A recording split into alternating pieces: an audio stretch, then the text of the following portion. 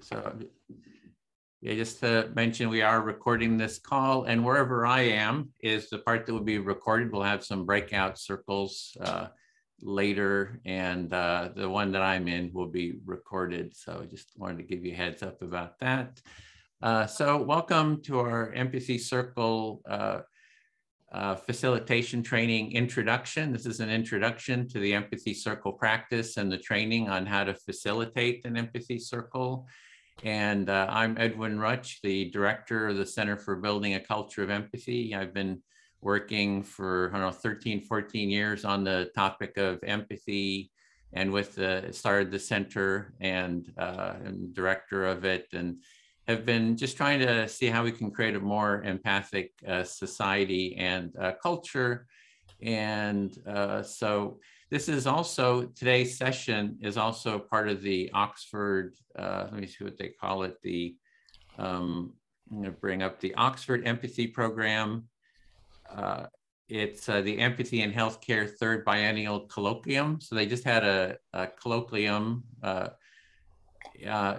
from the last 2 days, and I was like, we're one of the organizers of that, and today is a satellite session for that. So our topic is going to be more around the healthcare. Usually we talk more about the training, but we're going to be talking about the role of empathy in healthcare in our circle. So let me show that little overview of what we're going to be doing today.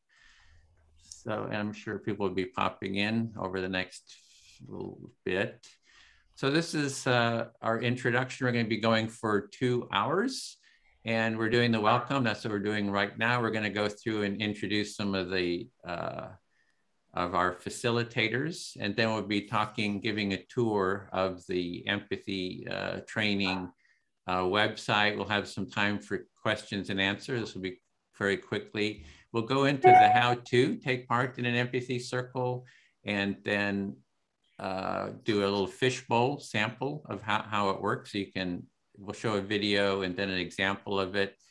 And then we'll actually go into empathy circles, and you'll get a real chance to practice the process. And then we'll come back for about a 20-minute full group debrief afterwards. So let me here. So I'm going to start with just have some of the facilitators just introduce themselves, their name, their location, and why they're interested in empathy circles. And I'll start. I'm Edwin Rutsch, like I said, from San Francisco Bay Area. And I just find empathy circles the most effective gateway practice for learning empathy skills, and just want to spread it as widely as possible. And I always say, want all 8 billion people in the world to learn this practice. Thinks it would be just really help for creating a better, greater well-being in the world.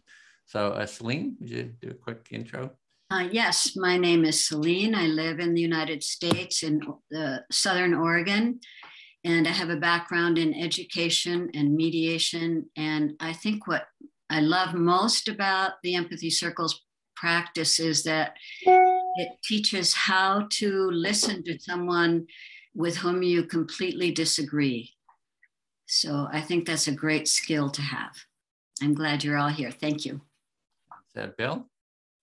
Yeah, my name is Bill Filler. I'm a retired special education teacher. I've been involved with the Empathy Circles for about 4 years, doing the trainings, and also going out in the street during protests, both left and right, to try to listen to people and hopefully engage them in some dialogue. I'm very interested in having empathy in the schools. And so if anybody is interested, I'll put my information in the chat, and including my email. I have a Thursday thing, but anyway, that'll all be in the chat. Thanks. Great to see you here. Thanks, Bill. Linda? Yes, my name is Linda Bass. I live in Keller, Texas, near Fort Worth, Texas. I spent 30 plus years in property and casualty insurance. I'm retired. Now I am a practicing mediator and arbitrator. And I found that the empathy circle, or the empathic listening, is very helpful for me, especially in mediation, listening to the disputing parties and helping them hear each other. So it's a great experience professionally and socially. Thanks. Larry? I am Larry in Florida. I'm a retired occupational therapist and relatively new to the empathy circles. I enjoy them immensely. I find them to be brilliantly simple and very effective in bringing human beings into full awareness of their empathic, true nature. Thank you. Okay, Melissa? Hello, my name is Melissa Fernandez. I am from the Bay Area, California Bay Area. I have been in healthcare for many years. And, you know, I have noticed that with the fast moving pace and with advances in technology, people haven't had much time to stop and listen, whether they want to or whether they can't. And so how important having the empathy skill is. And I believe this is a wonderful practice for everyone to learn, you know, these new skills, which perhaps we have forgotten. And so here I am, and welcome everyone. Thanks, Melissa. Cynthia? Hi, I'm Cynthia Gannode. I'm in Louisville, Kentucky in the US, and I am a sociology professor who just believes that empathy and understanding what it's like to be in somebody else's shoes is just absolutely critical. So I started taking part a while back in the empathy circles and just believe it's a beautiful process for people to really stop and listen to each other, do that deep listening, and come to understand each other at a deeper level. And since we're a little smaller group, we can do the participants too. So Bogdan, if you'd like to do a quick intro. And you're muted. Yes, so I'm Bogdan, George Bogdan. I'm from Romania, as I was mentioning just before we start. I'm a teacher in a very small village in one of the counties, Covasna County. It's my first involvement in this sort of scenarios with approaching this topic. I used to live in the UK for 10, 11 years, and I saw a way to organize the society as such, and very functional. And the way I perceived the experience over there, it was that it was a very powerful, strong dialogue about, let's say, empathy. I define now that this was all about, and I'm trying to understand more. All right, Bogan, we just want to go very quickly through because we have a large group. So just a quick, one sentence why you're interested in the empathy and empathy circle. So I hear that you went to the UK and that you saw the importance of empathy there. So we'll have time for everyone to be heard. So just thanks, Justice. If just a quick intro, name, location, why you're interested in empathy circles. Yeah, my name is Justice Harris. I'm in North Carolina and Raleigh specifically, but have been in Chicago for a decade before that. And I'm an artist, designer, and healthcare consultant in patient experience. So living with type 1 diabetes, I have kind of made my way into this work through being a research participant and then collaborator in medical research. Great, thanks. Elizabeth?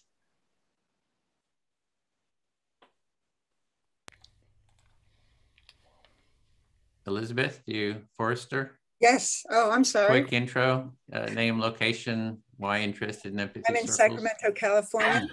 I have no experience with this at all. I was a philosophy professor and I started the program at a community college, environmental literacy. And so I've sort of come a long way around to getting to these empathy groups. I'm very excited to learn about what you're doing and how you're doing it. And especially the gentleman who talked about the schools, because there's a dire need at every level, I think. Thank you. Thanks. Laura? Hi, I'm Laura Osborne. I'm a retired psychologist. I'm going back to work. I'm interested in this because my specialty is drug addiction, and the way to defeat drug addiction is through connection. And this is the perfect thing for that. Excellent. Yeah. Trey? Hi, I'm Trey Griffiths. I live in Barbados, born here. I'm a teacher, and I'm very interested in improving my listening skills and then helping others to do the same, facilitating to help others to do the same.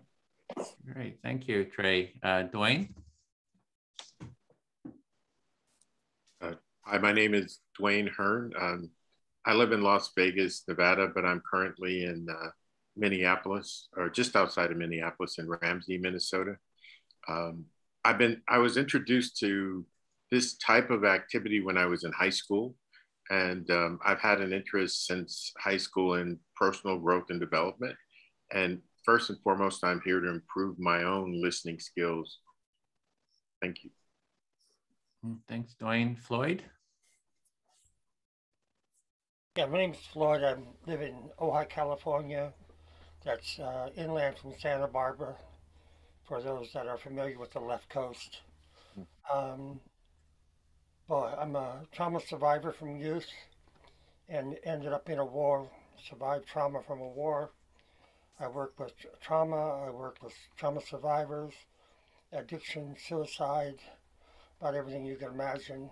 That I hold the ground for all of that. And anytime you talk about use the word empathy, you have to interface it with the word compassion. So, and I'm also what they call intuitive empath, that having crossed over and come back several times. So I see more than the world. Thank you. Thank you for letting me share that. Thank you. You'll have more time to share in the circles. We'll have about an hour and a half in the circles to share anything you would like. Vera? Hi, everyone. I'm Vera Fair. I'm in Huntington Beach, California. I love these empathy circles because I really think that through empathy, listening, connection, you can really resolve a lot of issues and problems and make the world a better place. So thank you very much for doing this. And Dina, we're just doing quick introductions, name, location, why you're interested in the Empathy Circle. Hi, my name is Dina Creasy. I'm in Dallas, Texas, and a friend of mine told me about this. I've worked with, I run a healthcare program for low-income people who want to be in a career, and I also do a lot of ministry with people. I just want to make sure I'm consistently being empathetic the way they need to receive it. And so when she told me about this, I said, Empathy Circle, this sounds interesting. Let me check this out. So that's why I'm here. Oh, great. And Sistar? Sister Kenya. Greetings, Edwin. I'm back. I'm Sister Kenya Sue. I'm based in London in the UK. This is my, if Edwin can remind me, my third or fourth drop-in cafe thingy. And I was hoping to do the facilitation. So is this one with Oxford, yes? This one it's going to be, the top's going to be healthcare with Oxford. Yep, that's part of the conference. So, yeah. So glad to be here, everybody. We say greetings. Greetings, thank you. So I'm a mental health, I can't even remember. I am a mental health first aider, and I'm a researcher and a community activist. And yeah, I'm glad to be here. Looking forward to listening to you all and meeting new people and widening my network online as the world gets smaller. Great, thank you. Is there anybody I left out? Did anybody not get a chance? Okay, great. So next will be a review, just a quick overview of our training website. Bill, do you want to show that? Sure, I'll be sharing my screen, so bear with me. All right, and hopefully you can see it now. I'll minimize that. Okay, so this is the link to get to this page, this landing page. We want to, this is the facilitation training. So this teaches you how this training focuses on teaching you how to become a facilitator, some of the values and things like that of the empathy circle, so that you can, do it on your own. This is this website, and this is a training video. And I believe this is the 25-minute. So this is a brief overview of this website, and this would take you through it step by step with Edwin's excellent narration. Our vision is a vision of empathy, a culture of empathy, where people are engaging in mutual and respectful dialogue.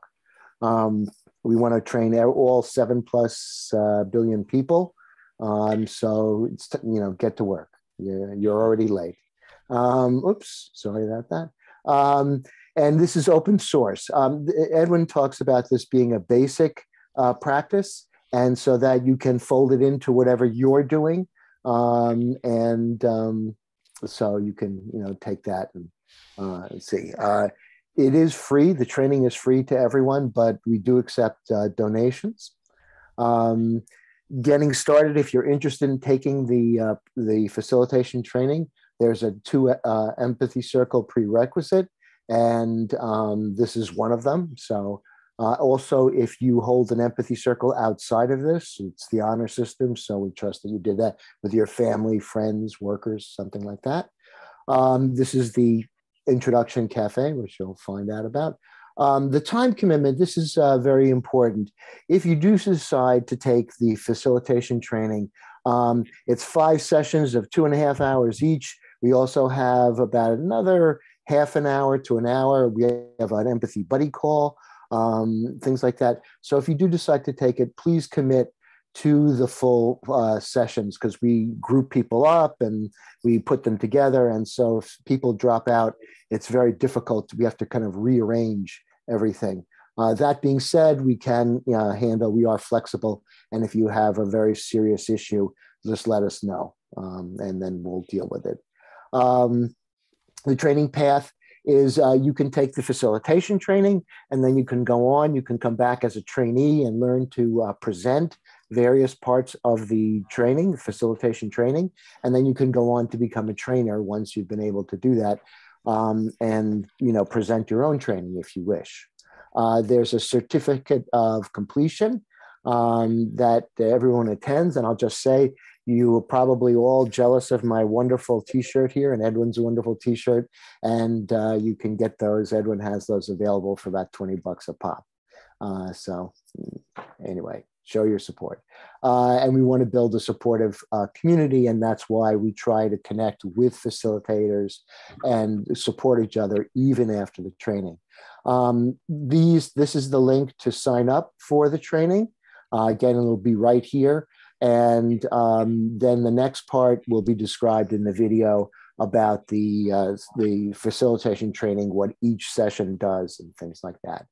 And now I think I'll hand it back to Edwin for the, and I'll stop the share, for the, or I don't know who's doing You could take some quick questions and answers if you, okay, we'll do then. All right, we'll go into that. I forgot about that. Okay, sorry, thank you. Okay, so I asked for people to put my links. Okay, we'll do that. And any questions, first of all?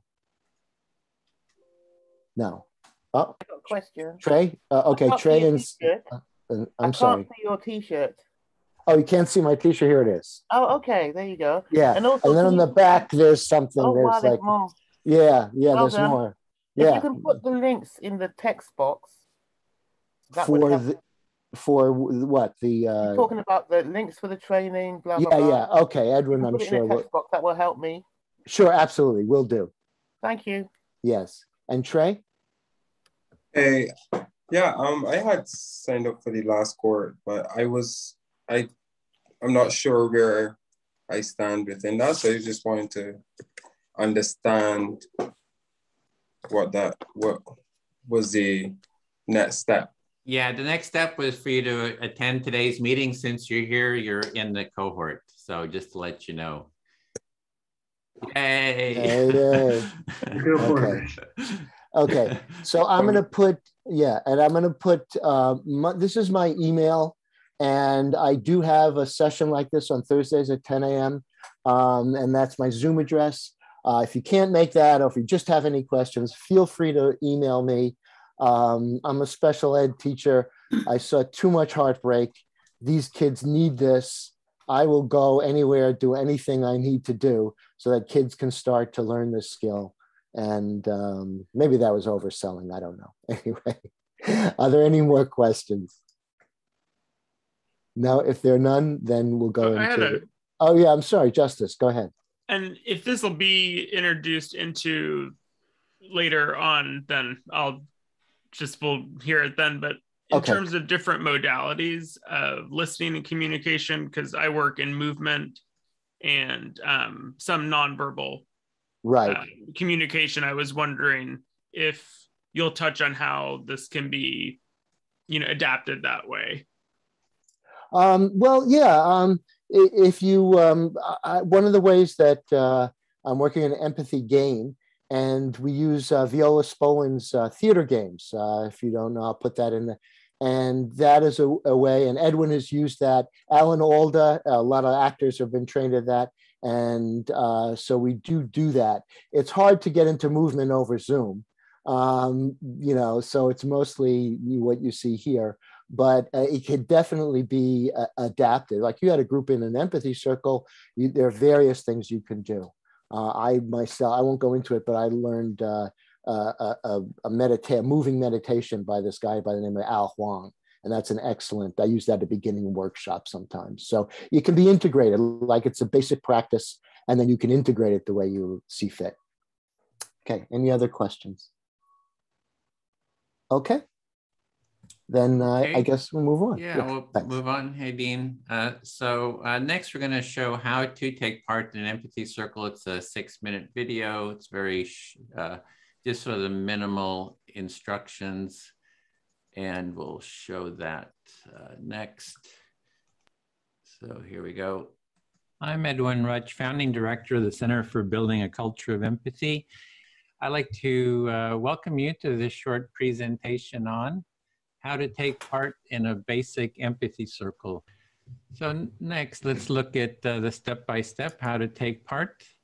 An empathy circle starts with 2 to 7 participants. Here on the screen, we have 4 participants, which I find is an ideal number. There are 4 basic roles, and the roles rotate among the participants as the empathy circle unfolds. 1, the speaker, is the first person to speak. 2 is active listener who actively listens to the speaker. There's the silent. Are you seeing my whole screen or the just the video, just to check? Just the, we can't see the one you generally show it. Yeah, whole screen. We're seeing your whole great. So you got it. Okay, let me be sure to want to. So hopefully, yeah. Oh, there we go. Okay, that'll be easier. Listeners, they quietly observe and witness. And the facilitator who organizes, schedules, and hosts the circle. They also do the timekeeping, and they have some experience with the process and help keep participants in the process. However, everyone has the responsibility to hold the process and the practice. So to begin with, the facilitator will start the empathy circle. They welcome the participants. They lead introductions if the participants don't know each other. The facilitator invites participants to give short introductions, for example, their name, where they're from, and something personal about themselves. The facilitator then reviews the empathy circle process to remind everyone how it works. They announce the discussion topic, if there is one. Even if there is a topic, you can always talk about what is alive for you. That is what is on your mind in the moment. And 5, they set the speaker time limits, perhaps 5 minutes, for example. And the facilitator then asks who would like to start to be the first speaker. So at that point, the participant volunteers to be the first speaker. As speaker, you select who will be your active listener, and you can select anyone that you want. You speak about the topic given or whatever is alive for you, and so you'll speak a bit until you have maybe expressed an idea or two, and then you want to pause to give the active listener a chance to recap what they understand that you are saying and feeling. If you say too much, the listener may have difficulty in reflecting it. As the active listener, you are listening to the speaker to get an understanding of what they are saying and what is important to them. You are giving them your full attention as a supportive companion on their inner journey and exploration.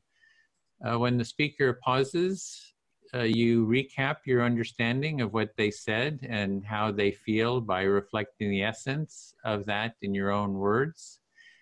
You can summarize, paraphrase, or even say the speaker's words back to them. Even though you may have a strong impulse to respond with your own ideas, judgments, analysis, advice, and sympathy, or even questions, resist the impulse to do so. Because these common responses block the speaker from moving along their internal journey. You will be able to say whatever you want when it is your turn to be the speaker. If you don't reflect the understanding to the speaker's satisfaction, they can always say it again. Then as speaker, you check, do you feel understood to your satisfaction? If you do not feel understood, you can say it again, perhaps in different words. If you do feel understood, continue sharing. Again, after speaking a bit, pause to give your active listener a chance to recap their understanding of what you said. As the active listener, you again share your understanding of what the speaker said and meant.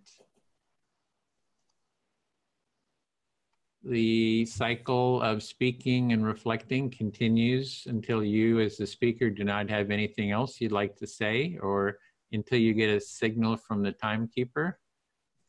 If you get a signal from the timekeeper, then finish up what you're saying in a sentence or two. After you get a final reflection, you can end your turn by saying something like, "I feel fully heard," or something like that to indicate you are done with your speaking turn. At that point, the roles then rotate. The active listener becomes the speaker. The person they select becomes the new active listener. For everyone having equal time, it is good to select someone that hasn't spoken lately, but it is your choice. The others in the circle become the silent listeners. This process of taking turns in speaking and active listening continues for whatever time is allotted for the empathy circle. And this was just a very short introduction. The best way to learn the practice is taking part and doing it. There is more in-depth material on taking part in an empathy circle and facilitating one at empathycircle.com. Thank you for listening. Okay, so what we want to do next is do a short demonstration, fishbowl, and Celine is going to be leading that with a few of the facilitators. We'll have yeah, go ahead, Celine. Yes, so let's see if we can have 3 volunteers to be part of the little fishbowl. It's only going to be, oh, I don't know, 15, 20 minutes. And if you would put one of these hands up, then yeah, just the facilitators, some of the, just the model. Oh, just the facilitators. Okay, so let's get some facilitators up here, please. Yeah. And we are going to have 3-minute turns, and the topic will be, what do you see as the importance of empathy in healthcare, or whatever is alive for you? And I love that option is always available. So there's freedom and respect. And we will start with me as the first listener. And who will be the first speaker?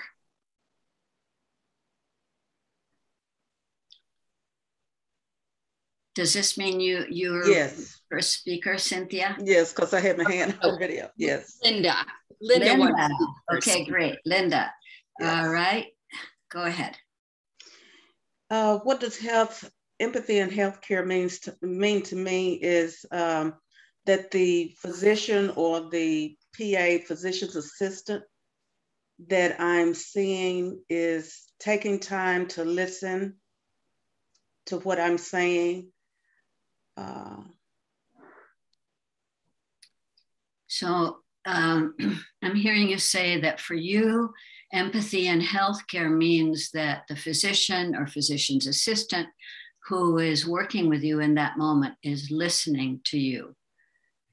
Yes, and they listen and they show genuine concern for what I'm, describing as my purpose for being there.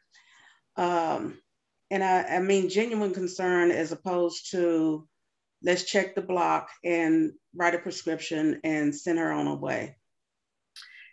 Yeah, so what you mean by really listening to you, genuinely caring, is that they don't just write a prescription and send you away, but they take the time to really understand what this means for you to have whatever yes. situation or condition.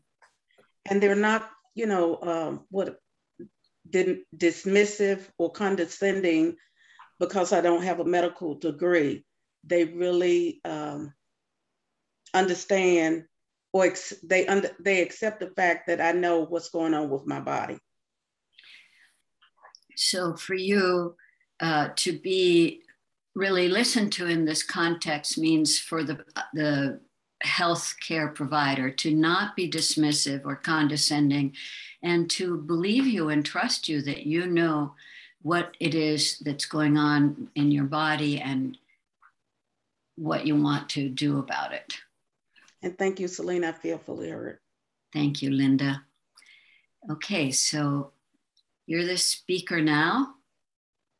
I'm the speaker now, and I choose a listener, and I will choose Cynthia. Hey, ready to listen. Okay, thank you.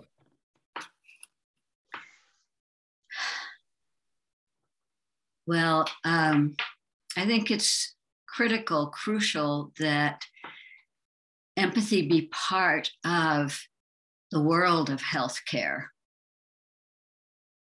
So for you, it's crucial that empathy be part of the world of healthcare, a central part. Yes. When I think of my own experience, I think of my experience as a patient and wanting a lot of the same things that Linda spoke to. I'll pause there. Do you think of your own experience as a patient and about wanting the same kinds of things that you heard Linda talk about? Yes, thank you. And I also think of healthcare practitioners who have been put in an almost impossible situation in the last year and a half or two. Mm-hmm. So you're also coming from the perspective, when you place yourself in the perspective of healthcare providers who have been in such difficult situations in the last year or two. That's part of your thinking. Yes. And I think that if people listen to each other empathically in this situation, there might be less of a divide between the healthcare practitioners and the patients and the, say, hospital administrators. So empathy for you can bring together the different parties involved in healthcare in greater understanding. Yeah, and understanding, respect, and care for each other, which will, of course, make a better experience for patients. So the understanding, respect, and care for each other will increase by patients, care providers, hospital administrators, all the parties really practicing empathy. Yes. Thank you, Cynthia. I feel fully heard. Thank you so much, Celine. So as I am the active speaker now, I'm going to ask if Bill, would you listen? I'd be happy to listen. So I think a lot as a sociologist about empathy in healthcare, and I've also had a personal experience in these last 8 weeks. So as a sociologist, you've thought about the social dynamics of empathy in healthcare, and then also you've had a personal experience with the medical system in the last 8 weeks. Yeah, my mother, who has been utterly healthy for most of her life, on just about 8 weeks ago had a heart attack and now has had 3 hospitalizations in the last 8 weeks that have really taught me a lot about the healthcare system. So your mother, who's been healthy for most of her life, had a heart attack about 8 weeks ago, and then subsequently during those last 8 weeks has been hospitalized 3 times. And so now you're having to engage with the medical system mano a mano.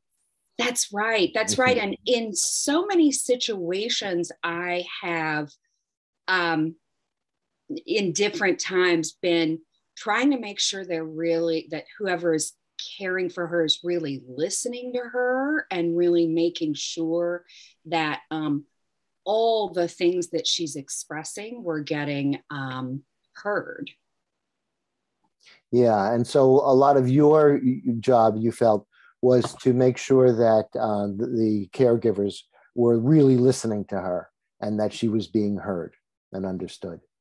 Yes, and I felt at some point like I know I have both the privilege of having a mother who has good healthcare in the US, and I'm also here to say, I have another question for you, doctor. Those kinds of things, it really made me think of those who do not have someone to advocate for them. So you were thinking of, your mother has, you're fortunate in the sense that she has very relatively good health care, but you still found that even with that good health care, patients need advocates in order to help address their real needs. And the healthcare system doesn't do it by itself. That's absolutely right. And so it made me think a lot more about the power of the crucial aspect of deep listening to patients, as Linda and Celine have been talking about, listening for each symptom, those kinds of things in the process. Yeah. So you're thinking about things that Linda talked about as far as being able to deeply listen and validate and understand what a patient is experiencing. That's right. Thank you so much. I feel heard, Bill. Thanks. Oh, my pleasure. Sure. Okay, I think we can end there and go into the breakout rooms. We did 3 turns. As you notice, Celine held up the time sign. That was at the 3-minute mark. So the if your time is up, the facilitator will hold that up. And so we're going to go into the breakout rooms, and the topic again, it's in the chat, and we're going to have 4-minute turns. We're going to have 4 groups, and the first one will be facilitated by Linda, and I'll be in that group as support. Second one is by Cynthia. Do you feel ready to facilitate? And Celine will be a support backup. The 4th room or the 3rd room will be by Dean. Are you up for facilitating, Dean, or you want to take somebody else to do it? You're okay? And Bill will be in there too, so as a backup, so support, a co-facilitator. And then the next room is Melissa with Larry as a support. And so we have 3 rooms with 5 and 1 room with 4 participants. We're going to go for about an hour and about 65 minutes. I'll send a notice 5 minutes before closing. We'll come back and then do a quick debrief. And here we go into our rooms and open all rooms. And I'll be here with you, Linda. We'll stay in the main room.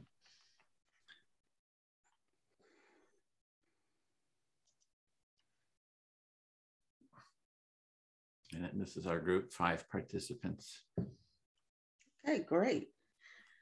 Okay, I hope you are all ready for a unique experience. This is probably the first time you will actually be heard, okay? So we will start like we did in the fishbowl. And I will be the first listener. And I have 4 minutes to speak. Each person will have 4 minutes to speak. And when your time is up, I will hold up this. And like Bill said, I think it was Bill, if you're in the middle of a sentence, in the middle of a thought, you have the opportunity to finish that. And you're speaking, the listener will have an opportunity to respond. So don't just cut it off just because the 4 minutes is up.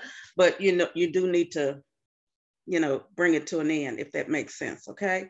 So does anybody have any questions before we begin? All right, great. Oh, I do. I will be, yes. It's just if you don't feel understood, it's as simple as just saying, I don't feel understood. And you don't have to say, if the listener says back to you and it's not what you said or what you have the opportunity to say it over again, maybe in a different way. You can say, no, what I really meant was blah, blah, blah. And at the end, if you don't feel fully heard, when the 4 minutes is up, don't say you feel fully heard. You can say, I feel fully heard, or I heard to my satisfaction, or I don't think the listener got me. And that's okay, because for everybody in this circle, except for Edwin and myself, it will be your first time going around, okay? So I will start off by being the first listener, and I will start my clock. And Justice, do you want to be the first speaker? Yeah, yes. And speak in chunks, because our little brains can only absorb so much. So like 20 seconds and then, okay?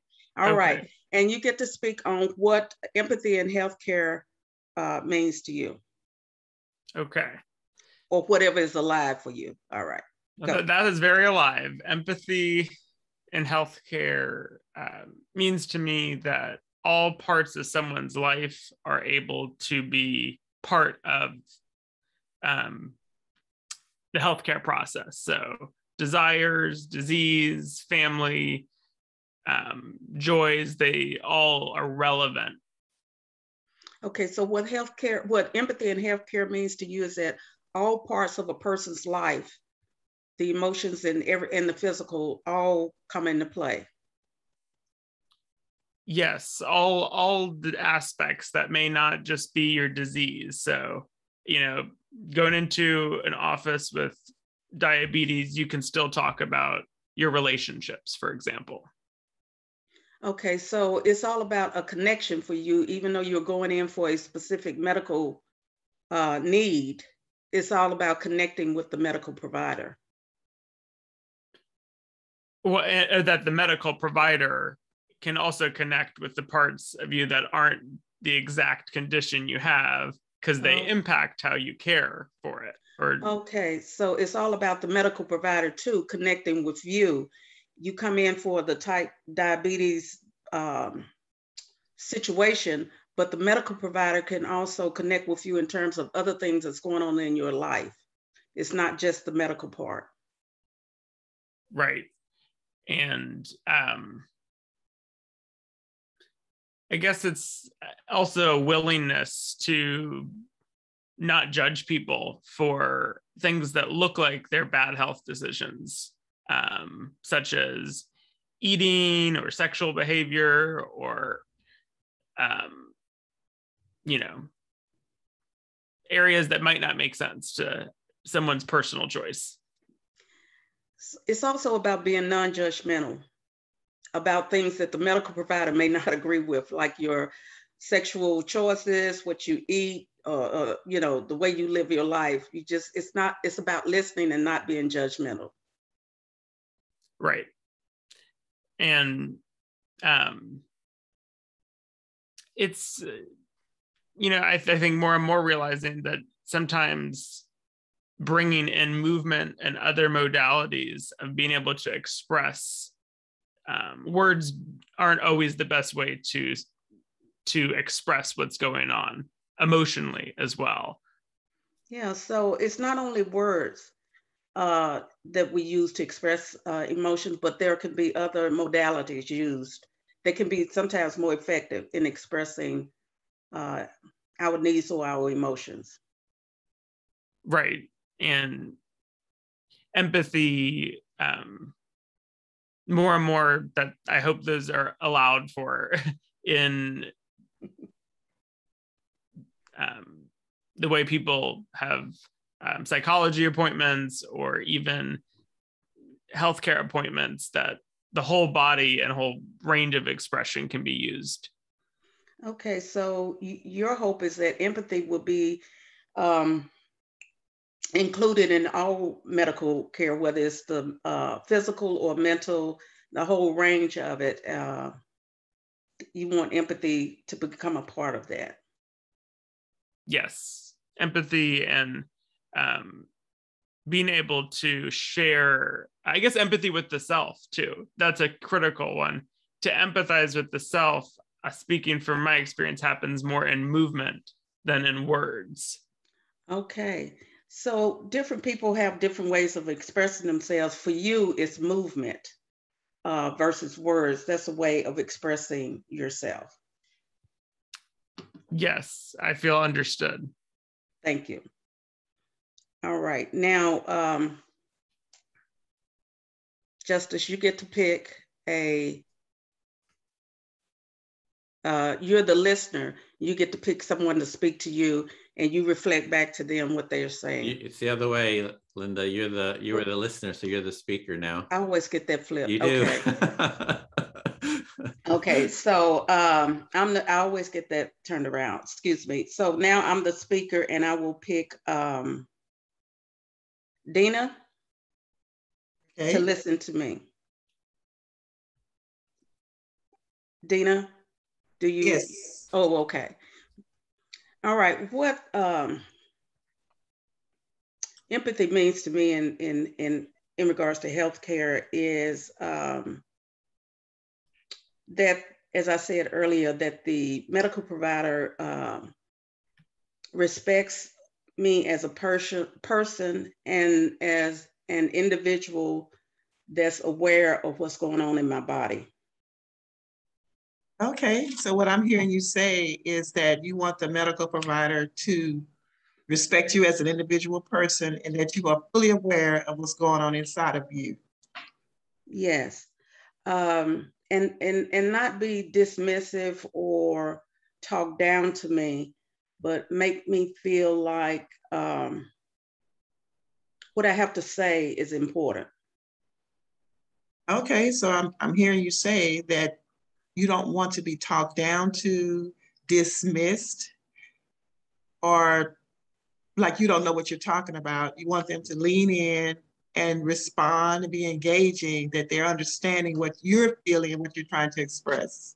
Yes, I'm on Medicare, and sometimes I feel like some of the other recommendations they're making is because they know Medicare will pay for it in terms of x-rays, ultrasounds, MRIs, and I'm thinking, I don't need that. I've been going to the doctor long enough to know that's not gonna be effective, but you know, they refer me and I go.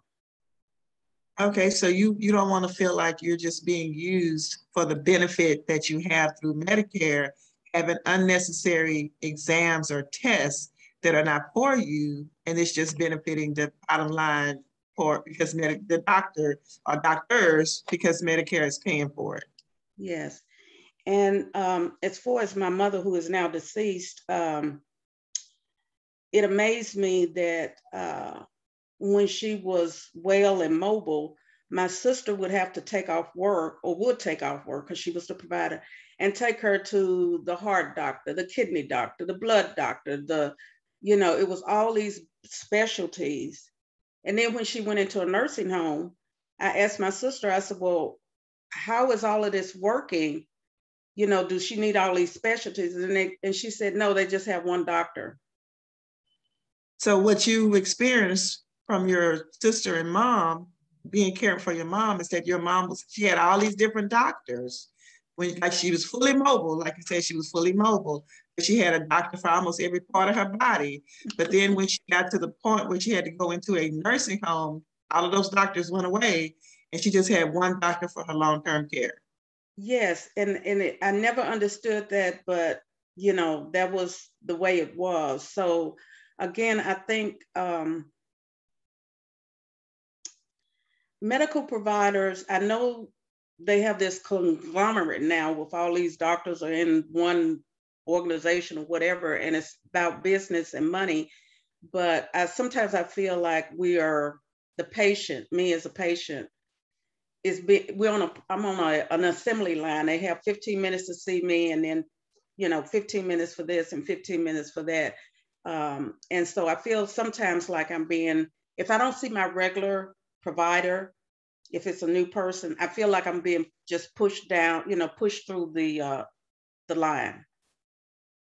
Okay, so when you go to the doctor now, if you're not seeing your primary care physician, you feel like you're just part of many people that's on their schedule to see. So they're just trying to get you in, get you out within a certain time frame. So you don't feel heard, you don't receive the empathy or the understanding that you require.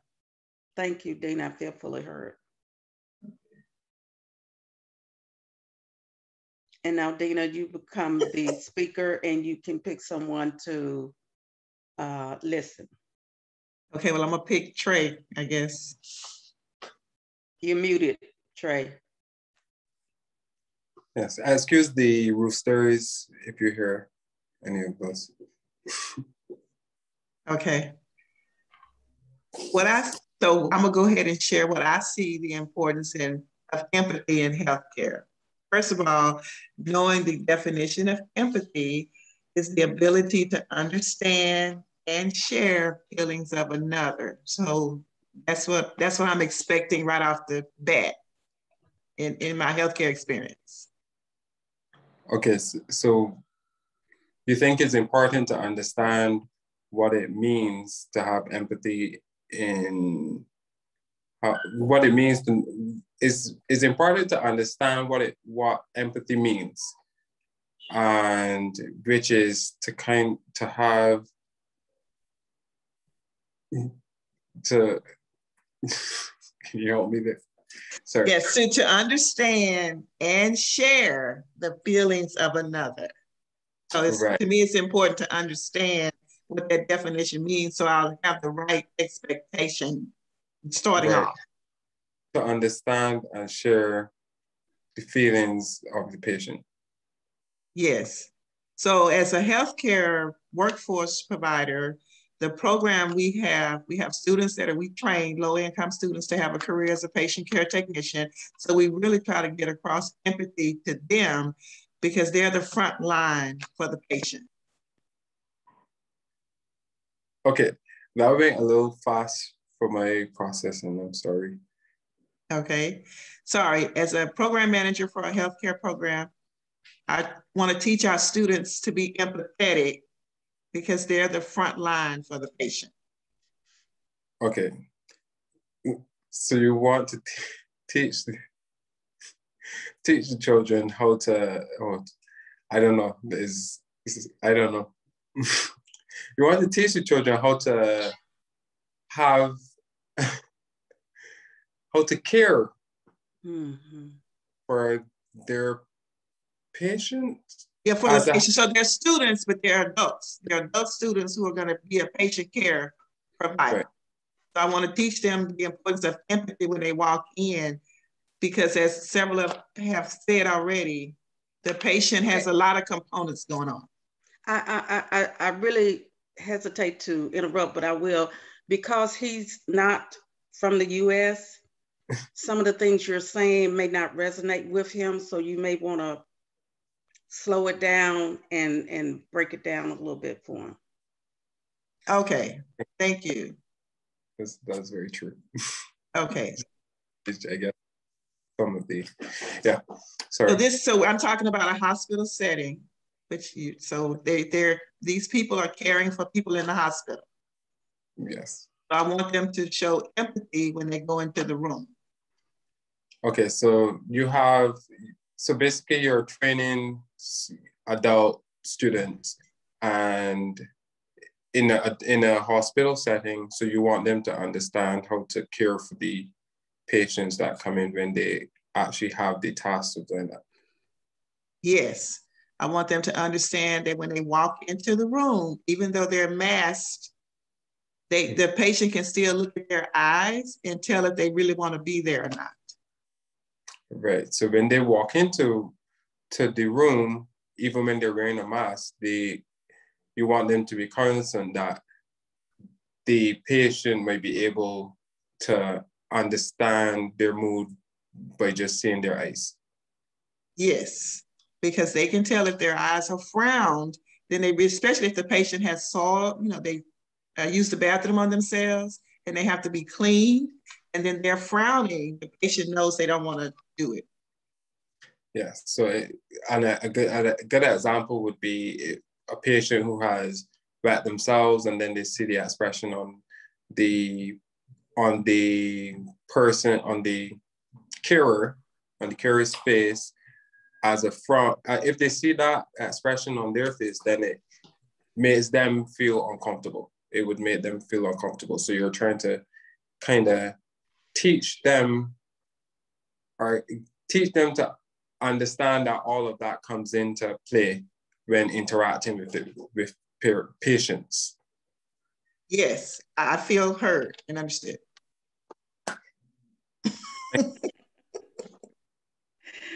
Okay. Thank you for sharing. Edwin? Yes, listening. Okay. So, like, Linda kind of summed it up for me. Like, my experience in my healthcare, brought it up from me. My experience in the healthcare system has been very simple and feels like it's been good. You know, I have been cared for in all of my experiences in the system itself. So it makes the... Yeah, so I hear you've had a pretty good experience in the healthcare system. Yes, in Barbados. Yeah, and I was trying to think back of times that I don't really enjoy going to the hospital or the doctor. It's something that was always an uncomfortable thing for me growing up. But each time I do remember going, I just remember being listened to and cared for, so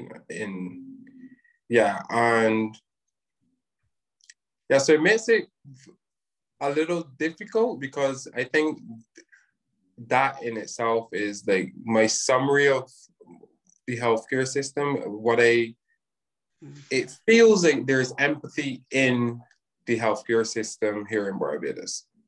So you went to the hospital when you were young, and you didn't like going to the hospital, but you usually had a good experience, and you feel that it's in Barbados, it's an empathic healthcare system. That's been your experience. Yes. And with that, I would like to kind of just bring what is a life for me, something that I can resonate more in, which would be more in the education system. So and it kind of still carries similar things as well for me. the importance of empathy in the education system for me is kind of spending some time as an educator to just not focus on academics only, but rather on where each child, each student is in a particular moment, I guess, where their minds are, where their emotions are in a particular moment, and hold space for that experience. Yeah, so you're going to shift from the healthcare to the education field where you work, and that you see the importance of not just focusing on the academic aspect of education, but also where the student is, what their experience is, and maybe having some empathy there, valuing empathy with the students, understanding them. Yes, understanding their emotional state. Also, in my, I have kind of incorporated it into my students recently, and I noticed, they seem to be able to communicate way better than I think, as you're reflecting back to them. And that helps me to be able to, I guess, work on academics to suit where they are, which helps them, which helps them a lot to I guess, helps them with motivation to do what is at hand in terms of academics. So I'm hearing that you've been empathizing with the students, and that the effect has been that it gives them more capacity to do the academic part. Yes, I feel heard. Thank you. Okay, thanks. I'll speak to Justice. Okay, listening. Yeah, so I think you had talked about dance or movement, and I've done contact improv dance, which I think is a very empathic dance, because you're always in contact with the person, and it's total improvised moment to moment. So I think it's a very sensitive, empathic type of dance. So you are hearing that I have worked with movement and talked about dance, and have done contact improv, where you're always touching. There's a point of contact, and it's a very emotive or empathic experience. And I think also because you're always in contact, there's a high degree of oxytocin, and empathy, listening to someone really raises the level of oxytocin in the body. And after I do contact improv, I was always just feeling, totally, on a high. So, in contact improv, because you're usually having a point of contact or touching someone, there's release of oxytocin, and so after doing this contact improv, there's always a feeling of elation. elation. Yeah, and and also I was just thinking about the empathy and education. I think if we were teaching empathy, with the students and the whole, creating a culture of empathy in the schools, that then in the med schools, they would be, kind of prepared. The students would be learning these skills there and practicing. They'd already have learned it, back in first grade, and they'd just be building those capacities. And then when they're, in med school, they'd already have this, to practice even deepen it. And then when they get into, it would really affect healthcare in general, because the doctors would have, years of experience with empathy. So connecting to this empathy in education, that if that were part of education, by the time doctors got to medical school, they would have already had years becoming empathetic, maybe even from first grade, and that those doctors, their empathy and skills would really impact patients, positively impact patients. Yeah, so I can imagine like in the healthcare that there'd be like empathic or empathy circles and other practices, you know, just embedded. So the physicians have empathy circles with each other because they have a lot of stress, and just being heard and understood reduces the stress, feel more connection, you know, addresses conflict. The patients would, you know, doctors and patients, the staff, but also the patients would learn how to do empathy circles, for example, and take it home to their families. So they'd be having family empathy circles. So it'd be, you know, creating a whole listening culture, not just, hey, the doctors have to empathize with the patients. That's it. It takes a whole culture.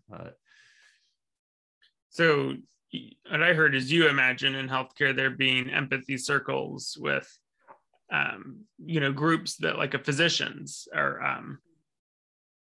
where there's a lot of stress and they can relate and empathize with one another, but also with providers and patients, and also where patients could then take those skills at home and do empathy circles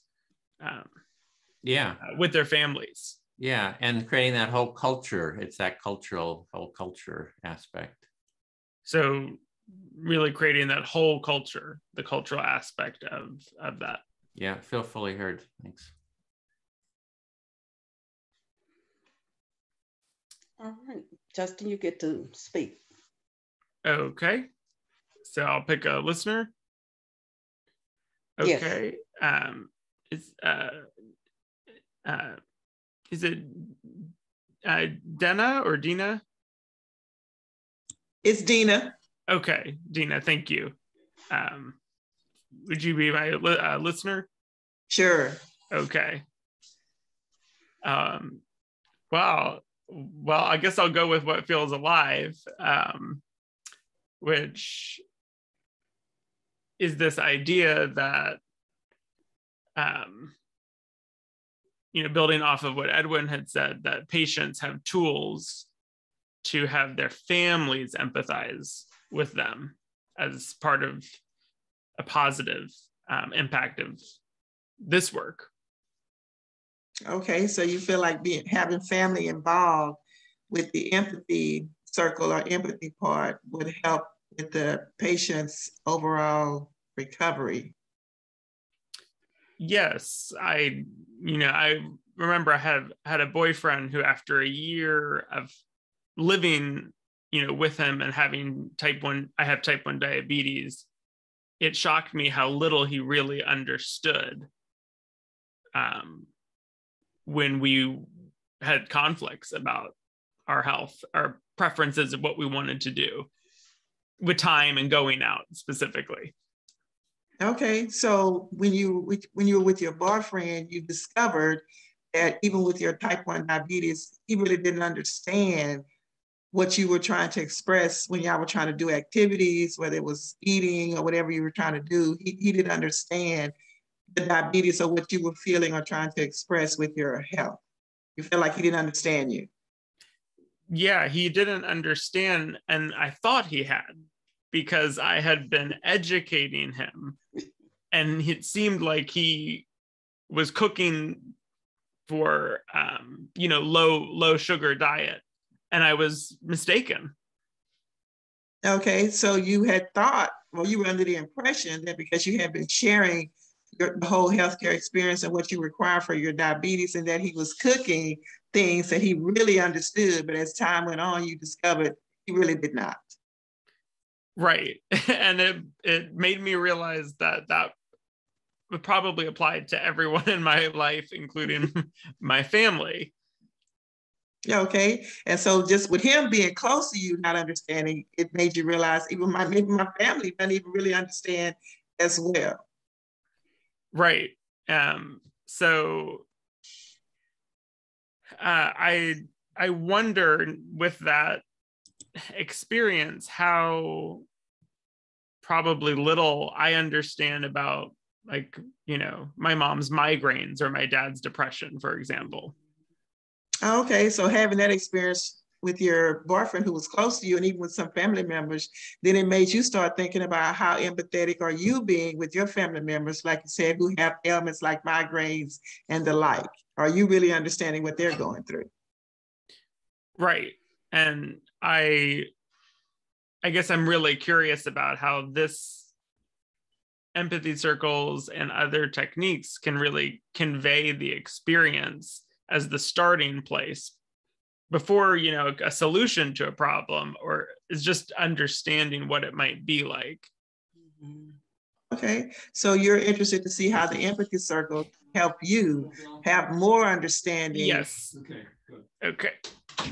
Oh, so you can have more understanding so you can help your family understand, because the beginning is getting an understanding first before you try to fix it, before you offer solutions, get an understanding. Yes, yes, this, and, you know, and doing it efficiently and in a creative way that isn't too traumatic. Okay, so expressing it in a way that's creative and not dramatic or conflicting, so you can be heard. Yes, I feel understood. Thank you for sharing. Thank you. And now, Dana. Oh, we just...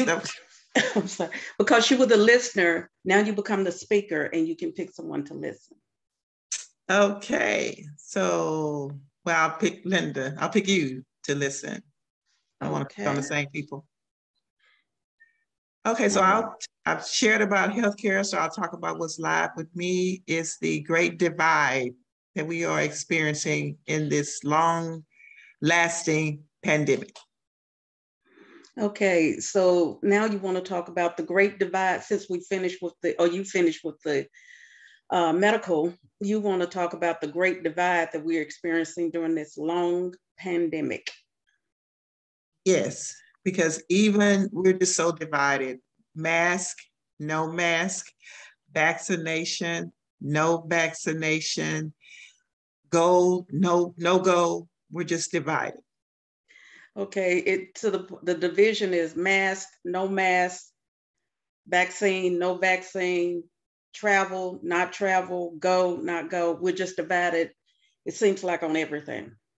Yes, we're divided. Even the people, our family members, even people we're close to, we have an opinion about how they choose to approach it, and we're not shy about being hostile about how we express it.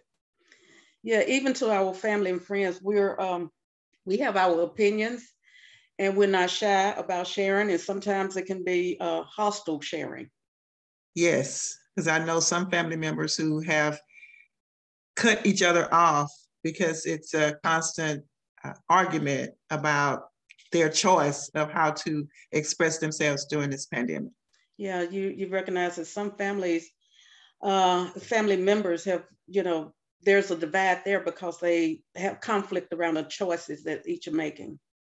Yes, and then even people with their work situation, either they have to, if they don't want to get vaccinated, they're forced to get vaccinated, or they have to resign from their job, which causes them problems, but also problems for their family, because their family feels like you just do what your employers say and get over yourself. Yeah, it even overflows into this division, overflows into our work environment, where, you know, some places they are mandating that employees have to get vaccinated or they lose their jobs, and that creates a divide in the family where some think just get the vaccination and get over it because you need the job. Yes, or some of the teachers in the school system, they're dealing with the students because a lot of the students are not vaccinated, and then they don't know properly how to wear the mask. Yeah, even in our school system, we have children that are students. Some are vaccinated, some are not, and some of them, you know, wear masks, and when they do wear masks, they don't know how to wear them properly. Right, and then they're not being instructed on how to wear them properly. My 2-year-old granddaughter know how to wear her mask. She keep it on her nose. She's been like, you got to keep that, because her daycare has every other week they're having to shut down because of several COVID outbreaks. So my 2-year-old granddaughter can wear her mask, whether you vaccinated or not. Just if you go around, be around people, just put your mask on. It's like you're struggling, wondering why people don't teach the kids how to wear the mask. You have a 2-year-old granddaughter, and even she knows to keep it covered over her nose. And what daycare, the daycare she's going to, is like every other week they're having a shutdown because somebody has tested positive. Yes, I just feel like I hope this doesn't last all the way through 2022, but it looks like it's going that way. But it's an interesting pandemic, and so, but I just hate that it's keeping us divided. Yeah, you're hoping that when we go into 2022, this pandemic will be under control, and you know, you're finding it's an interesting pandemic situation. Yes, thank you. I feel like I've been heard. Thank you. Okay, I want to speak with Trey.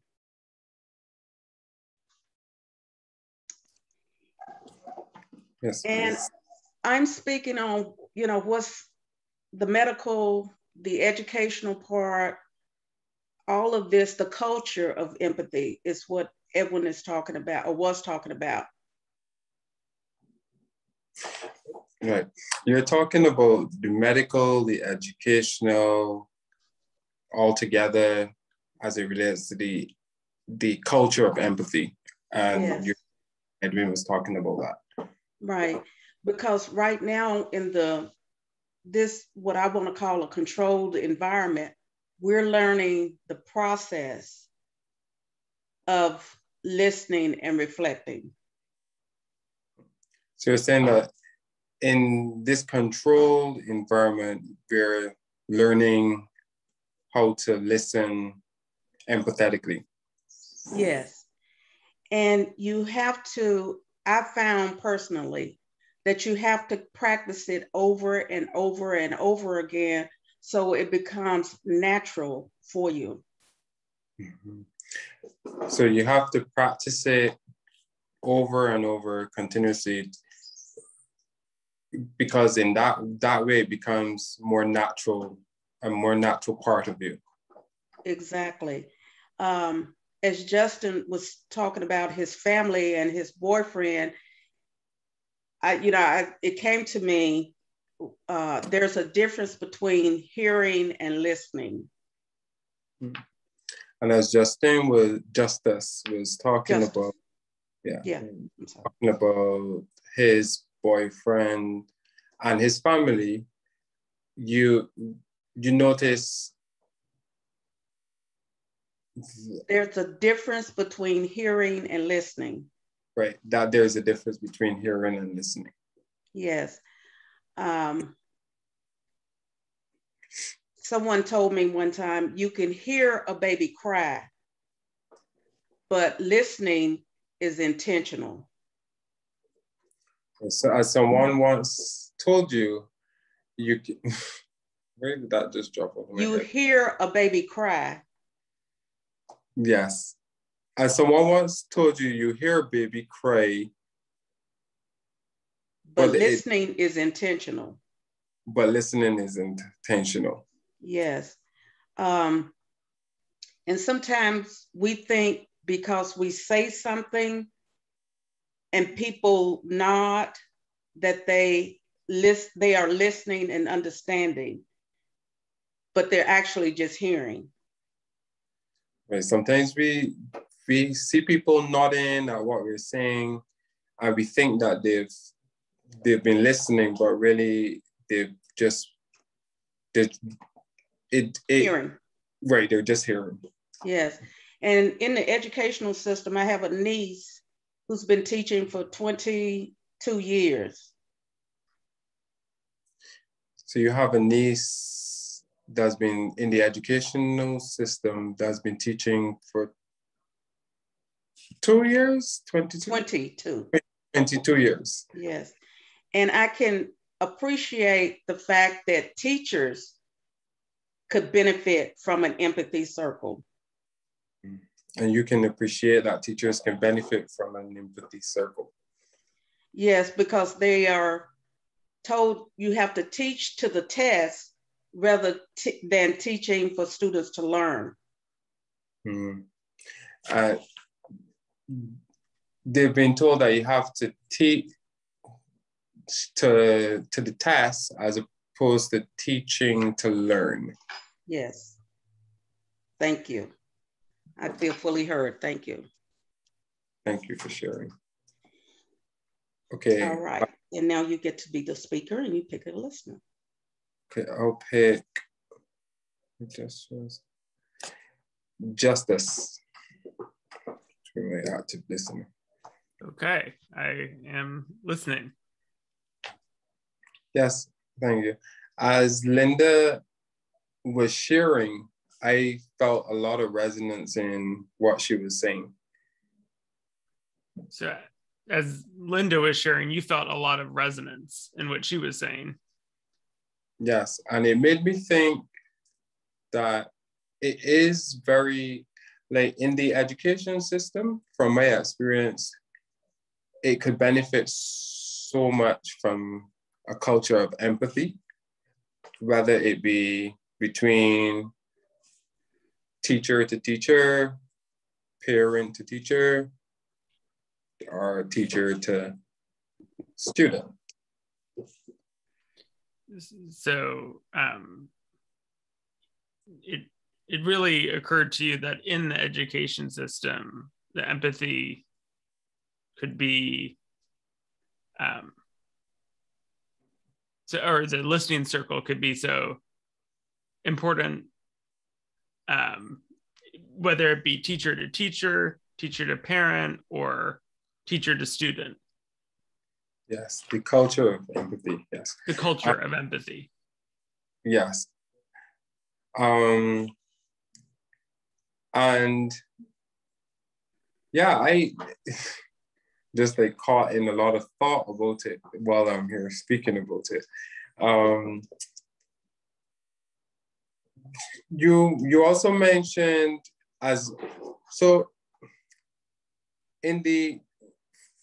in the education system, there's just so many different facets, you know what I mean, that I can really highlight right now. And it is difficult to pull one without the others, pull one area in which the empathy could improve. So what I'm hearing is, as you're thinking about the culture of empathy, there's a lot that's coming up, and that there's how to have, there's many parts of the education system, and how can there even look at one and not, what I'm hearing is not looking at the others.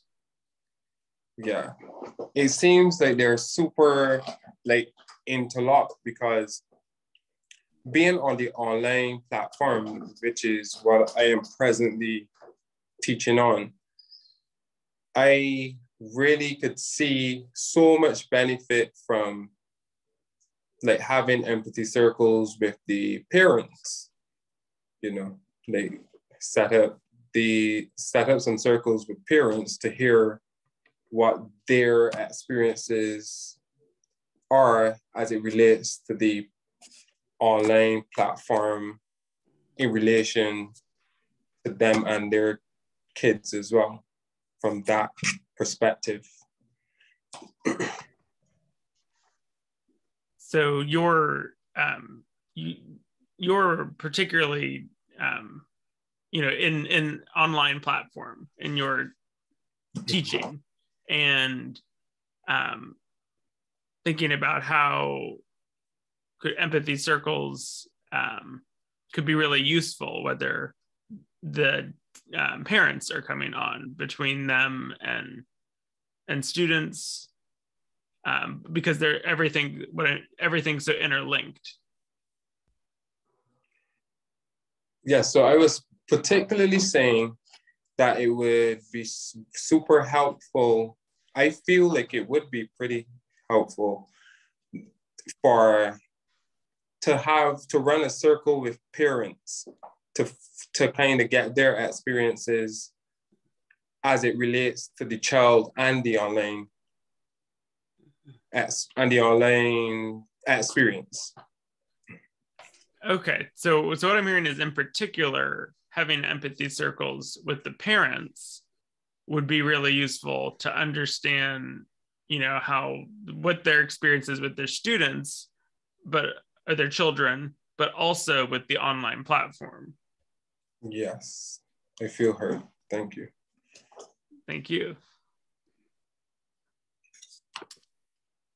Oh, okay. So now I pick a. Yes, you speak and you get to pick a listener, and you can go back or whatever, Okay, we'll go with you, Linda. Okay. All right. I'm here. I'm listening. Okay.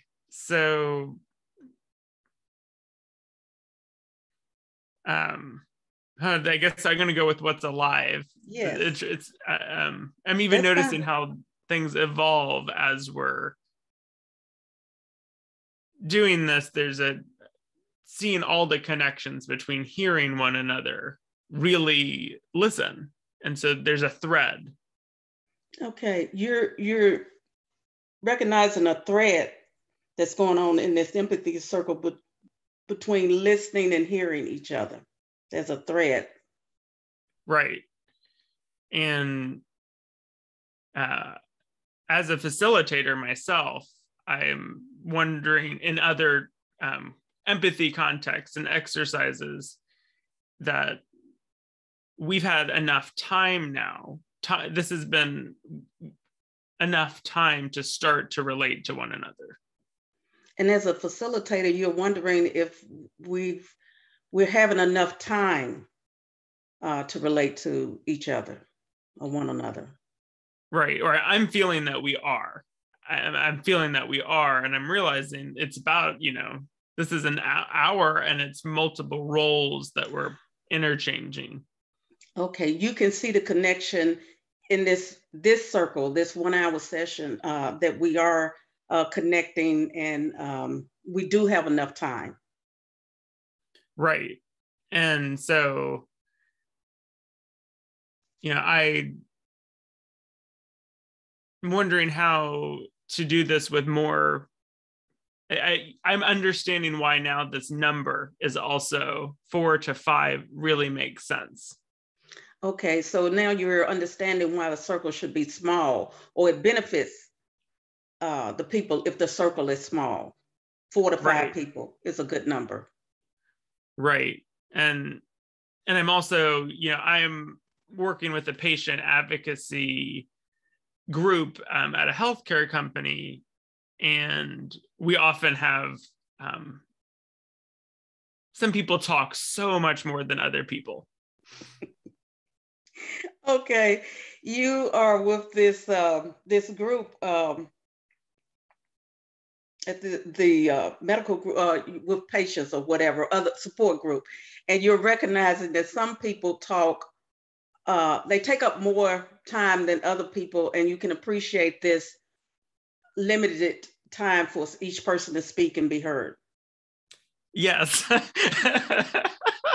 And it's so simple because it really doesn't target anyone. It's all in the structure. Okay, and so with this structure, this process, it doesn't call anyone out. They know the rules or they know the parameters, and so it's fair for everybody. Everybody has an equal amount of time. Right. And I'm wondering, I'm already thinking about how can I propose this, because I'm leading these patient design studios for the next year. Okay, so you're already thinking of ways to incorporate this empathic listening into the design program that you're going to be heading up for the next year? Right, these design studios where we have 5 hours and it's on one topic and we have contribution from everyone. Okay, so it's a 5-hour session and you get contribution from everyone, and you're already trying to figure out how to incorporate this into that, Yes. that exercise. Yes, I feel understood. Okay. All righty. I will pick Edwin Listening. to listen to me. I have so much going on in my head about the medical and the educational system, I guess, because with my niece being in that educational system, I understand what she's going through. So there's a lot coming up for you around the empathy and the healthcare, as well as the education system, because your niece is in that area. Yes. Recently, they started giving vaccines to 5-year-olds, you know, the elementary, I would say, school kids. And I heard them say on the news that the people that are giving the shots, they know how to give shots to children. So they're starting to give shots to 5-year-olds, and sounds like they're saying, oh, the people who are giving the shots know how to do it. And I'm hearing a little bit of skepticism, maybe. No. I was surprised that there is apparently a technique to calming the child down and making them more accepting of the shot, the actual shot. Oh, so you've heard there's a technique of how to give the shot to the children to calm them down and how to do it well. Yes, and I really hadn't thought about it, because when, I got my shots, and I hate needles, but you sit down and they ask you which arm and they stick it in and, give you the card when to come back.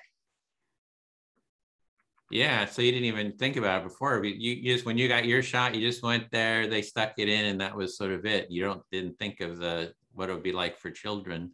Yes, and so even they had Big Bird from Sesame Street talking to the kids about, well, Big Bird has had his shot and he's encouraging the kids to have their shot.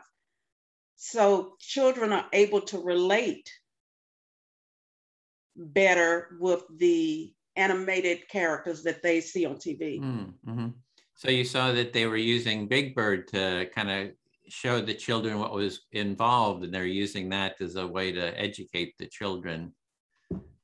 Yes, and I'd never thought about, making a child comfortable in getting a shot. And the ones that they're showing on TV, the kids aren't crying or screaming or anything. They're just like, okay.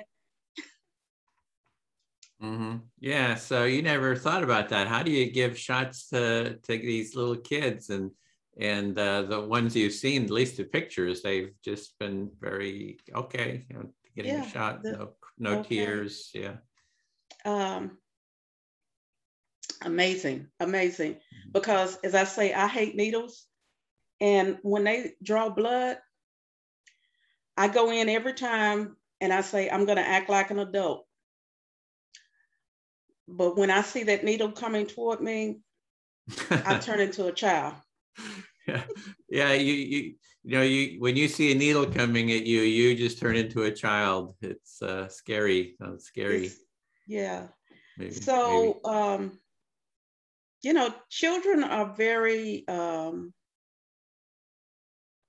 resilient and smarter than we give them credit for. Yeah, so you're just saying that children are resilient, and that they're more smarter than we give them credit for, or more resilient. Yes.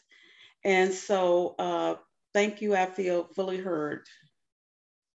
Okay, and we just have a couple of minutes. I don't know if you want Yes. to do a quick debrief or Yes. anything. Yes, I saw that. That's the reason I cut it short. So do y'all want to just take turns saying, but when we go into the larger group, we're going to debrief again, but just in this group, what you got out of this experience, good, bad, nothing, whatever.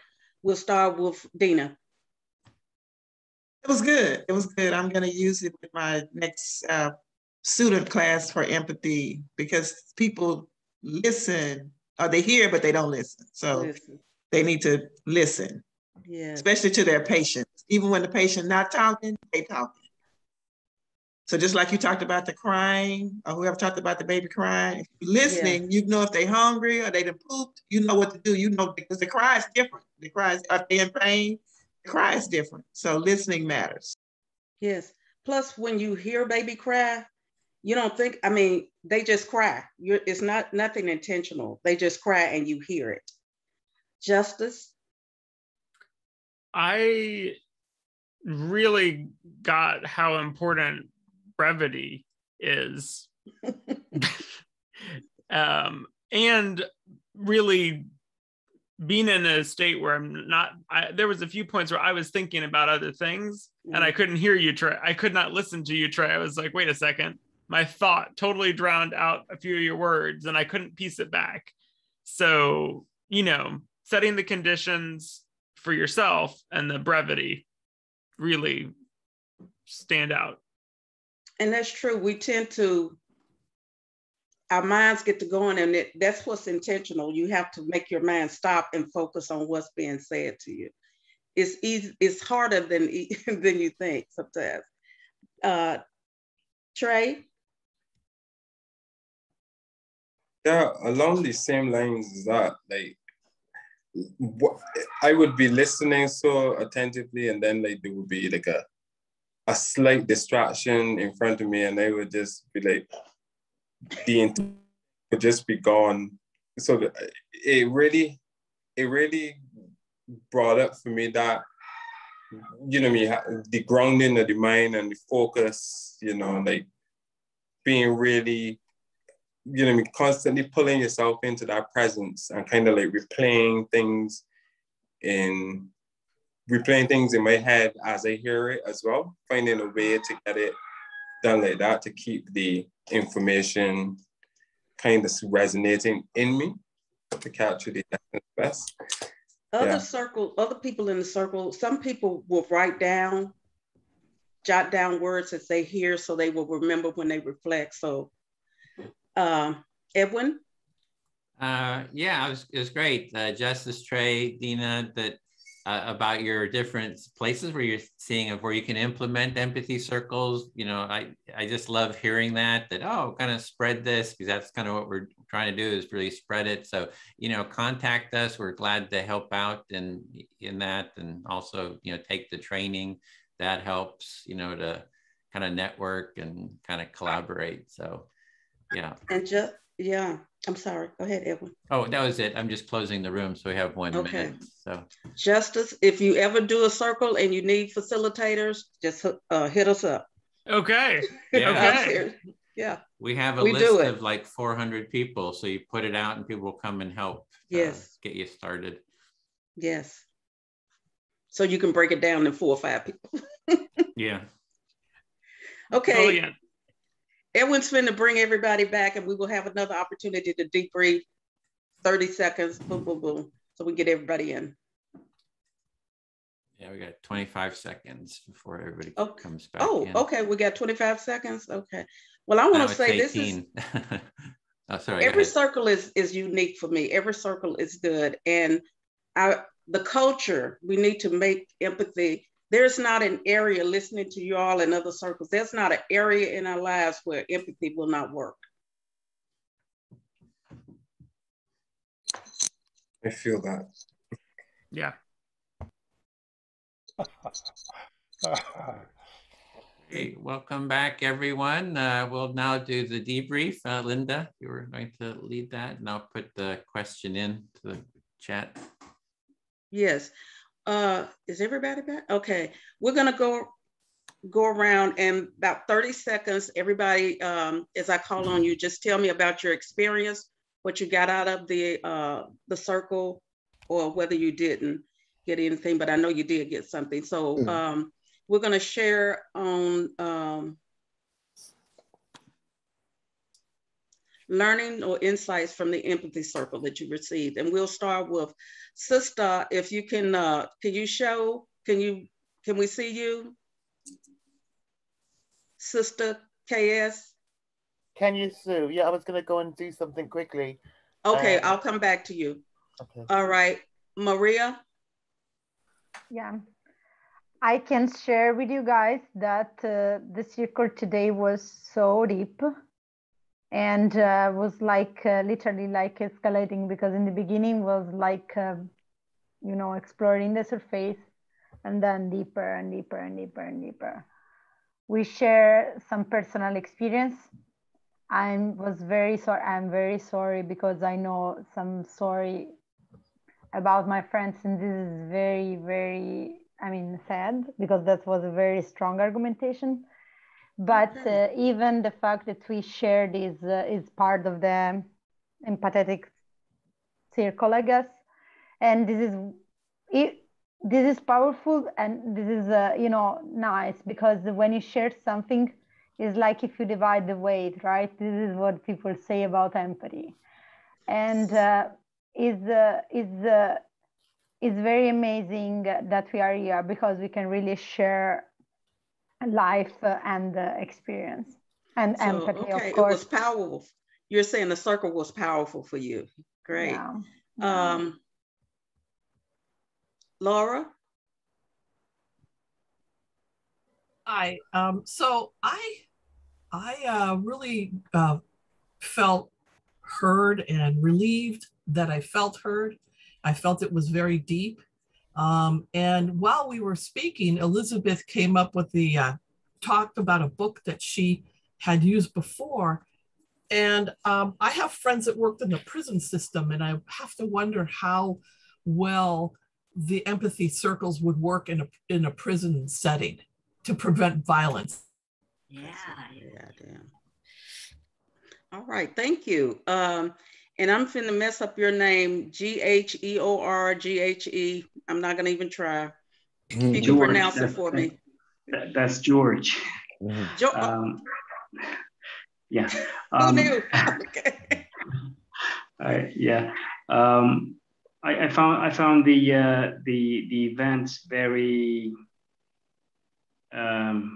open, genuine, honest, informing. I'm not sure if I do apologize for my English. Uplifting, in a spiritual way. Okay. Brought me a sense of awareness in terms of what's happening into me, into my mind, and it's a wonderful experience, and I would like to be part of the whole community. All right, thank you, George. Appreciate it. We would love to have you. Elizabeth? I found it a wonderful experience. We had 2 healthcare practitioners and several people speak from the point of view of the patient. And it was really a wonderful difference of perspective to listen to. And it made me self-aware about how hard it is for me to just listen. Yeah. And not be offering advice or, you know, whatever. It takes a lot of concentration. So thank you. It's a wonderful thing to do, and I hope to continue. And we hope to see you again. Yes, listening is intentional. Dana? Yes, it was a good experience for me. It brought up, I facilitate quite a few groups, but one of them, we share our life story, and we have 3 rules: confidentiality, don't interrupt, and don't fix. We just listening. So this reminded me of that. So it's a good experience. And I plan on using it in the healthcare program that I run for the students to do these groups. So when they get ready to go to the hospital, they'll understand the patient's perspective. They'll be able to show empathy for the patients. Thank you. Great. Justice? It was so nice to have a simple structure that is very well conceived, you know, and that it can carry it. And I would be so interested to see what the threads of commonalities would be in different groups to keep doing this even on this subject, because I was surprised by what came up with educators and healthcare professionals. Yes. Floyd?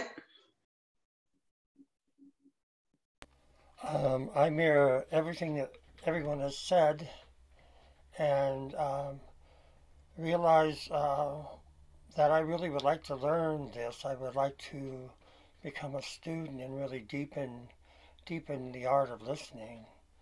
I've spent a lot of time listening in my life, working with a lot of different groups of people, men, women, mixed groups, children, adults, survivors of different traumas. And this is a great exercise to realize how well I don't do it. So thanks to everyone. I would definitely want to sign up for this. Thank you. Floyd, you are not alone. Okay. Trey? Yeah, a key insight for me is a lot of the areas in my life, in my job, in my interactions, where the practice, where empathy circles could really lend a strong hand and help to move things forward in a more connected and powerful way, you know? Yeah, I think that would be. Thank you. Cynthia? Oh, you were training. I'm sorry. I didn't see the E. Vera? Yeah, it was a great empathy circle today. I mean, it went very deep. I mean, we had an amazing conversation, and I feel very connected with the group that I was with, and it was such an amazing experience. I mean, I think every single time we do this, it's been an amazing experience for me, and I absolutely love this process. So thank you very much. Connecting with strangers. Yeah, that's great. Sister? Hi, it's Kenya, so it's fine. Yeah, that was a really amazing experience, and that connection that I had with the participants and the shared experiences, not only about the questions that were posed for the topic today, or this evening in London, but the fact is that we have shared experiences that span local and global, which was absolutely amazing. And that was the connecting thing, and how we as human beings relate to certain things depending on our journey. That's also shared. And yeah, it was quite amazing. So thank you. All right. Do we have time for the yes, okay. Melissa, tell us about your experience. Thank you, Linda. Yes, I think it was amazing. It was amazing to hear people's perception of what is actually going on, and not just as patients, but as healthcare providers, how well each one is relating, and looking to see and hoping that this will change for the better. And that was wonderful. Thank you, everyone. It was a wonderful group. Bill? Yeah, we were talking about healthcare, and it actually affected the group a bit, as one of the members had to leave because of an issue. And I'm just really appreciative for the deep sharing and the courage and the bravery that everybody brought to the circle. expose themselves and at that same time help others. So thank you. All right, thank you, Bill. Cynthia? Like so many others, I just had a wonderful experience with participants in the Empathy Circle. And I'm so struck with how quickly we can share deeper experiences that aren't just small talk at all, that are much more about experiences of the heart. And I just really loved the openness, honesty, and vulnerability that people in the circle were able to share today. Really loved the experience. Thank you. Larry? Yes, I agree. Empathy circles are brilliantly simple at opening the heart of human beings. And I'd like to post the information Elizabeth was sharing with us from the book. And she sent me a message, and this is the book. So I want to share that in the chat. I'm just eternally grateful to be here. Thank you all for everything we shared. Thank you. Okay, is the book Preventing Violence? Yes. Okay, it's in the chat. All right, Dwayne? Yes, I had a really enjoyable experience. I was in a group with people, Celine, Cynthia, and Kenya, that I've had shared conversation with before through the Empathy Circle. So it was a very comfortable group, and we're able to, we started out on a very deep level and just continued to connect through the entire process. And so I'd like to say thank you to Edwin for making this possible, and also for the people in the group who, again, helped me to have another rewarding experience, and reminded me how important it is to come back and to continue to have these conversations. Edwin? Yeah, I just love seeing everyone's common humanity. Like when people hear each other, understand each other, you just see the common humanity of everyone in the world. And I appreciate that, and so grateful for all the facilitators who come back and kind of help with this movement. So I just, really grateful for that. Okay, I want to say every circle is unique. I haven't had a bad experience yet. There is, as Justice said, a thread. Someone will say something and others in the group will connect. And as Kenya said, it just proves that there's only one race. That's the human race, and we can all connect. We all have commonalities, so. Thank you. Okay, thanks, Linda. And so for next steps, I'm gonna put in a link there. That's the next cohort. If you check the website, the link to the website, you'll see that we have 2 cohorts. The next one is November 20th. That is now actually over full, but you can get on the wait list for it. There's maybe a chance that somebody drops out, so you could get a space there. You want to be sure that you've taken part in 2 empathy circles. So taking part today counts, and we'll have another one on Monday, so you can come to that. So you're welcome to come to that one. It's the same time, same URL. And then there's a link there to the feedback form. So if everyone would just click on that, actually just click on that link right now while if you're able to, and then you'll see that's the feedback form, and you just go down, add your email, give everybody a chance to add your email, just put your email in there. I'm gonna give it a few seconds just to sort of prime the pump here.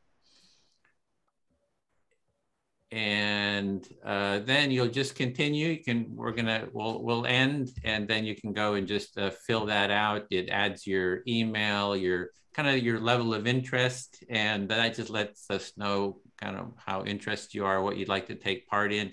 Also, we get your email. We can add you to our email list. We have about 400 on it. I think about 250 are facilitators. So if you want to hold your own empathy cafes, you can reach out to the group, and there's always people who will come and help you facilitate your empathy circle. So we're here to support you in spreading the practice and taking the training.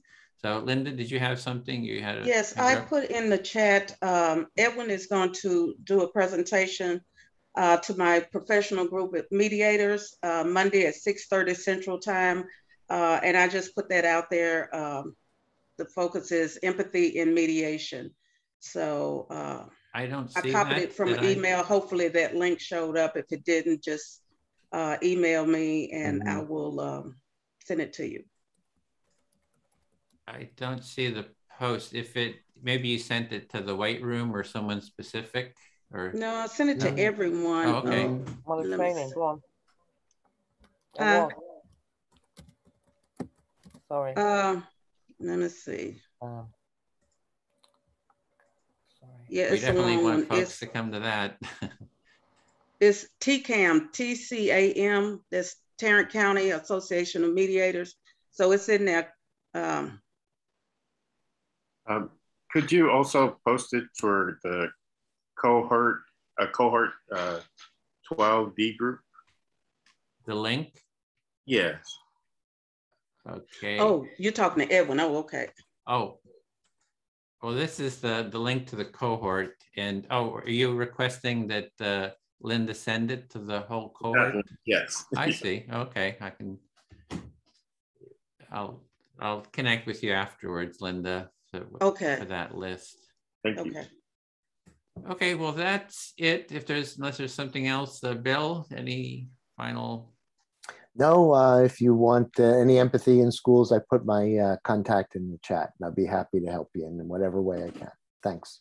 So our next open cafes are going to be always on Monday, because we start this time slot, the training cohort, and January 3rd is the Monday cohort. Will start then. That's 13B. So we'd like to get a group portrait. If Kenya, if you'd be willing to turn your video on so we can get a group portrait with the whole everyone, just so we can, let's see, just turn your video on, get a portrait. If you have any questions, I'm trying to open up the box and it's not opening. Uh-oh. Okay. That's okay.